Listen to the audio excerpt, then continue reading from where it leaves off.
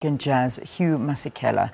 Masekela died in Johannesburg after what his family said was a protracted and courageous battle with prostate cancer.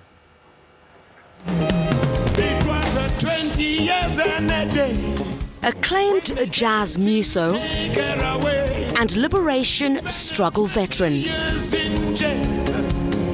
Through the trumpet, his heartache and suffering was enormous. The sound of the trumpet may fade, but it will remain in the hearts and minds of many.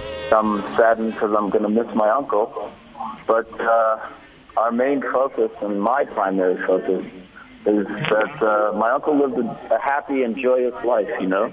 It was a very beautiful and creative and ebullient life. And for that, I'm happy.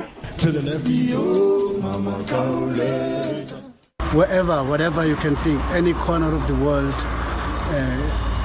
Hugh Masekela's music always reached the people at the bottom of their hearts. It became synonymous with the struggle of the people of South Africa and the cultural thrust of artists to make sure that the voice of South Africa becomes known at home and abroad.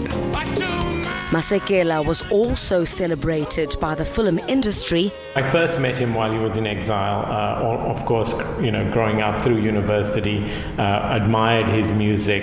It was an inspiration to us. It was freedom-fighting music. So, you know, it was just something very special. Also once hailed as one of the top 100 great South Africans, among great South Africans, Hugh Masekela, accompanied by an American great.